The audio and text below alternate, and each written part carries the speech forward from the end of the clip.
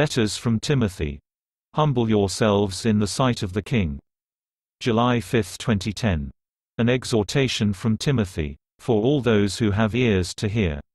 Addendum 2, The Alarm of War. Behold, the everlasting had come down to us. Emmanuel. Yes, God in the flesh. Yahushua. The express image of the Holy, the face of the invisible God. He through whom all things were brought forth, and by whom all things consist. And behold, he shall strike the great image, and break apart the nations.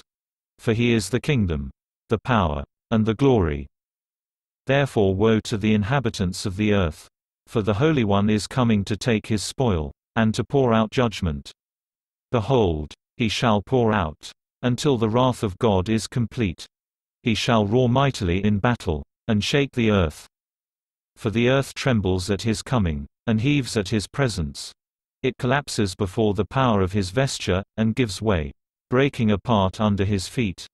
The islands flee away before the power of his might, and the mountains crumble at the backward swipe of his hand. For the footsteps of the Lord shall quake upon the earth, until all in the earth are humbled, until every inhabitant falls down heavily, and confesses him King, the only Lord of hosts. Behold the power of God's right hand. Tremble in fear before the might of his Holy One, and shed many tears. For the feet of the Son of Man shall tread heavily upon the earth. He shall tread upon great and mighty nations. And the slain of the Lord shall be great, many 10,000s cut asunder by the sword of his mouth.